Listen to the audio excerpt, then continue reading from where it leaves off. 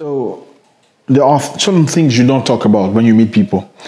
When you meet new people, you don't just say everything, anything that comes into your mind. I think people are very different. That's the first thing you need to know and understand and respect. Not everybody thinks like you. Not everybody perceives life the way you do. So sometimes you need to be aware of that and try to not walk on other people's feet. So I got a few things I need to give you today. The first thing just don't say to anybody is you don't just talk about your achievements to just anybody. Especially when you meet somebody new. You don't just say, okay, I've accomplished this, I've got this degree, I've got that degree. Well, I worked on this project and we made so much thousands of dollars, whatever your currency is, and I'm working on a new project. And it's not very polite, especially you just met somebody, you're not very close to them, you don't know how they feel. It may come across as very arrogant. Okay, nobody likes arrogant people. Trust me. I mean, the first impression is very important in any situation. People never forget the first impression. And the reason why you want to actually see somebody a second time is usually because of the first impression they gave you. The first impression is crucial. So try not to talk too much about yourself when you meet somebody for the first time. Talk about your achievements. The thing is, if your achievements don't talk for themselves, it means you haven't worked hard enough. Your achievements should be able to talk for you.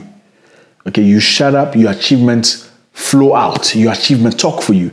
Your achievements say is great. Your achievements are evident. If you need to talk about your achievements, maybe you still need to work on them.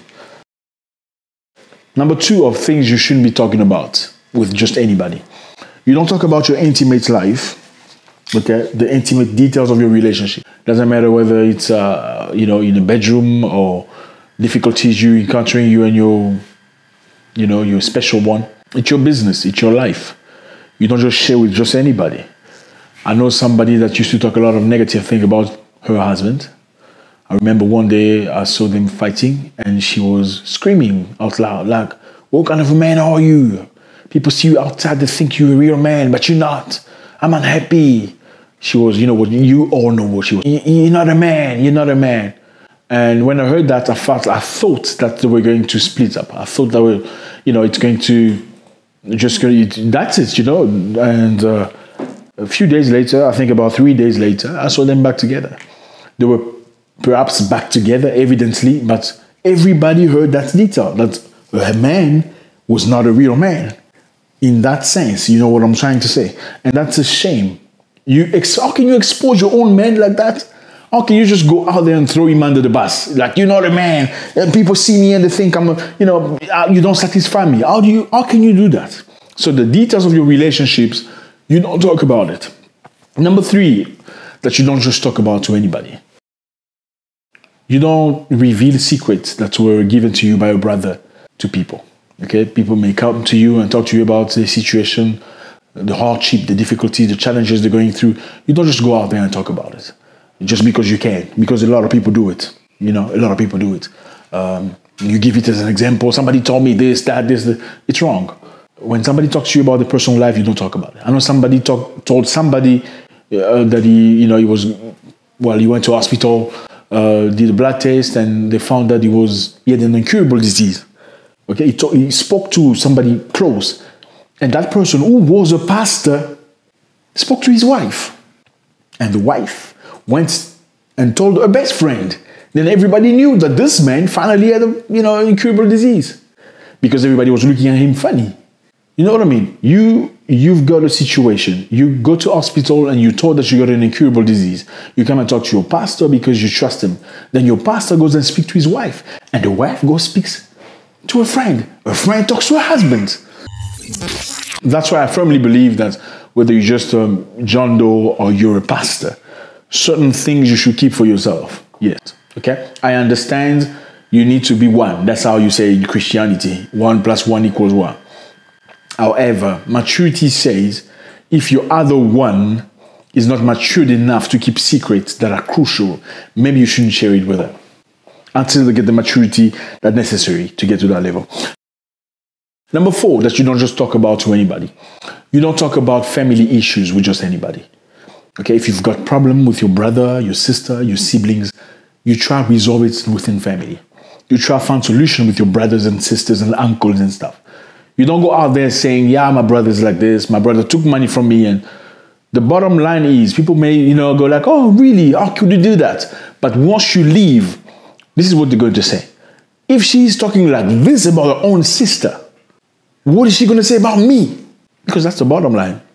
If you can talk ill about your brothers and your siblings, what kind of person, what kind of a human being are you? You're not reliable. So your family issues, you keep it within family. You need help, find appropriate people to talk to about. People that are close enough to find solutions, to help you grow, to move forward. You don't just meet somebody and start saying how much you hate so-and-so.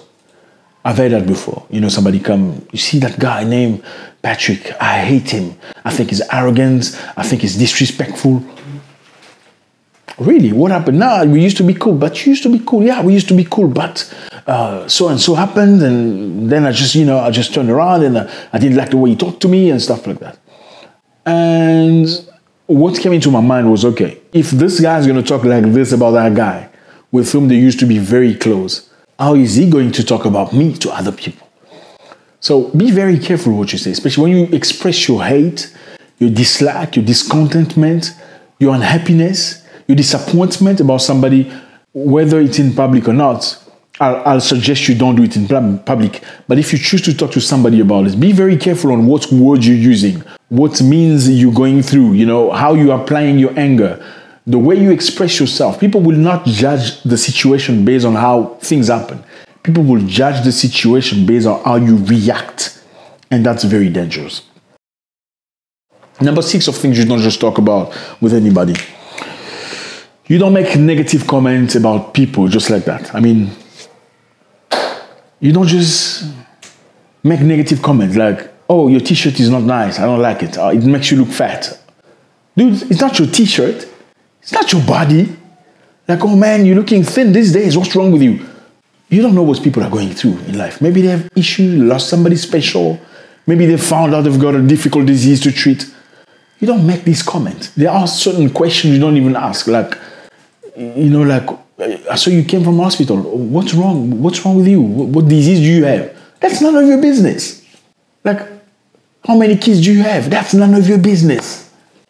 It's none of your business because let the person speak about the personal life. It's none of your business because maybe he's got difficulties conceiving.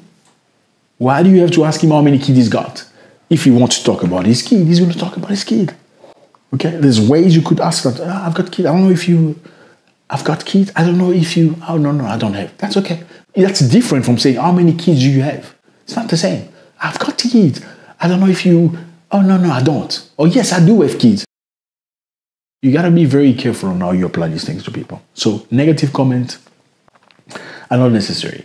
If you don't find somebody attractive, you don't have to tell it to them. You don't find them big enough, smart enough, tall enough. That's your business. Keep it within yourself. You don't have to tell anybody about it. Number 7 of things you shouldn't be sharing or talking to just strangers.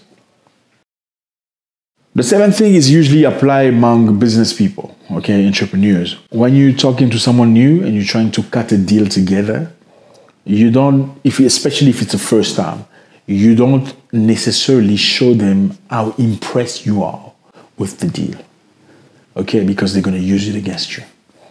You could be happy with the deal, but try to deal with it within yourself or be happy in private. If you show too much of your happiness, too much of, I've just gained, this is great. I'm not saying you should be grateful. You should be grateful and be positive, but you shouldn't be too open about how you feel about it because they may use it against you. Thank you very much, guys. I really appreciate you. If you like this, please join us, subscribe to the channel. We're going to be sharing so many things, documentary, travels, advice, so many things together. Let's build this together. Thank you so much. I wish you a beautiful evening. God bless.